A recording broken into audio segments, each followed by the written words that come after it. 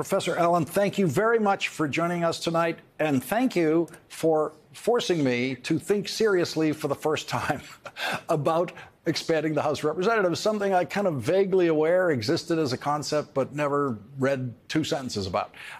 What is the case for it?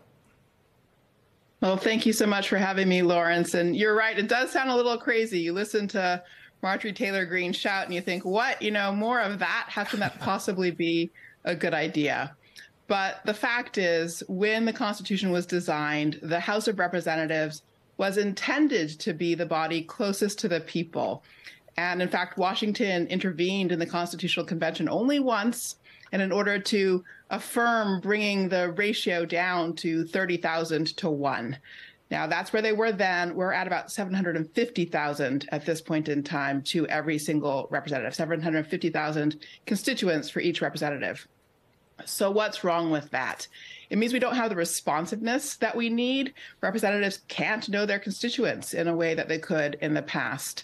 They can't handle constituent services. The volume is overwhelming.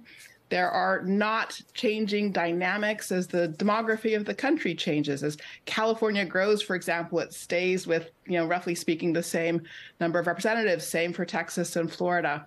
So we need the elasticity and flexibility that was always expected to be there. The idea was that Congress would grow with every 10-year census. And the country has become so much more complex since 1929, when they locked it in at 435. You make the case that you could have more committees in the House, for example, becoming expert on more things. I mean, why not have a committee that was about nothing but transportation safety, for example, so that when you have a train derailment, there are some experts in the House of Representatives to deal with that? There you go. I mean, the business of our government has increased significantly in the past century. The budget is much bigger. There is that much more money flowing through the system, that much more to pay attention to. One of the design principles they used for the original Constitution was called Republican safety. The idea that your representatives were there to be the safeguard for your liberties, safeguard for securing rights and the like.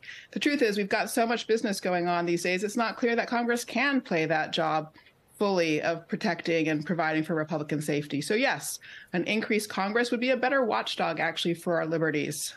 What about the Marjorie Taylor Greene problem? Would that kind of voice become louder in a bigger House or be more muted in a bigger House? Well, the great thing about a bigger House is, again, that representatives would be closer to their constituents. And what that means is there's actually a chance for local news, local knowledge, local information to start to do a better job again. Right now, we are operating in a democracy with news deserts all over the country. And then the only access that people have to information about their representatives comes through national media. And that produces a really distorting and polarizing effect. So if we could get representatives closer to the people again, there's more degrees of connection, greater likelihood that you'll be able to pool healthier knowledge about what's going on and make better decisions.